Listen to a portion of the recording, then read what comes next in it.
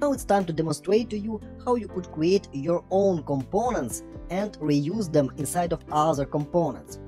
At the moment, this component app.js does not use any other external to it components. There are no other import lines except this one. And if there are some redundant blocks of JSX code in one of the components, for example, if I replace h2 here with h1 like that, we will see here basically two very similar blocks of JSX code here and here.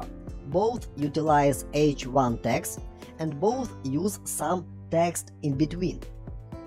And if there are such redundant, let's say, blocks of code of JSX code, it makes sense to create custom component and reuse it whenever you want. Let me show you how to do that. Let's open up Explorer here, and let's in the src folder create a new folder by clicking on this icon, and let's give it name components, like this. And inside of this components folder, let's create a new file, and let's call it large text, like this. And let's give it extension .js. Please notice that I started its name with uppercase L. And it's a convention to use first uppercase letter when you are about to create any kind of React component inside of this particular file. So name will be large text.js. And now inside of this file, let's create a new React functional component. And let's use similar syntax. Let's define new variable, and it will be large text variable, and its value will be arrow function, and let's export default it inside of this large text file. And afterwards we will be able to reuse this large text component inside of other components, for example app.js component. So let's define new variable with help of const, and let's give it name same as name of the component large text.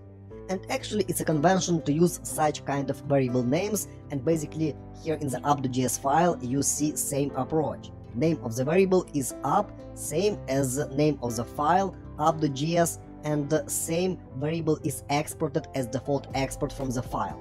Same approach we will use here. So let's assign value to this variable, and it will be arrow function, like that, without any parameters. And here in the function block, let's return JSX, because React expects that you return JSX in every functional component. And let's return here h1, like that, and here type some text. And let's close h1 tag like that.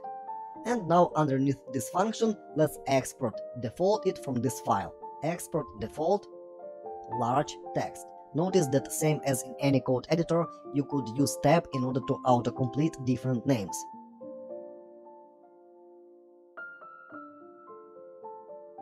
So let's save changes in this large text.js file, and now we could try to use this large text component inside of other components, for example app.js.